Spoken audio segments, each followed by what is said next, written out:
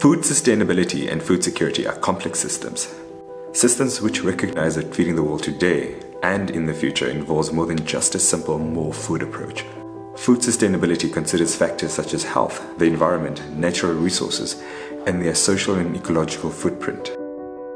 But what does that mean for our current situation? Globally, 1 in 9 people are undernourished. In South Africa, it is reported that only 45% of households have food security all year round. So how do we solve this using a sustainable development framework? Factors to consider in order to ensure food sustainability include food security, the ability to feed the population all year round without compromising the ability to feed future generations, nutrition and health, the ability to deliver a healthy and nutritious diet, social justice, the ability to produce equal benefits for all, and natural resources, the positive environmental impact, learning from nature and working within the limits of its ecosystems.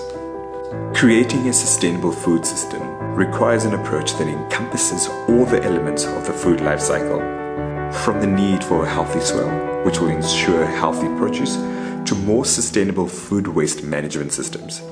Food systems should benefit all in an equal manner, including future generations. This requires huge transformations to the current food systems, raising many new challenges along the way. One such transformation is the farm-to-fork approach.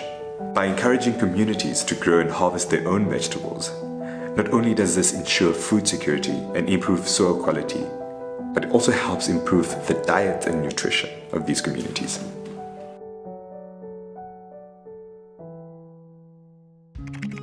If you want to find out more about this topic, visit the Sustainability Institute's website to see what they have to offer.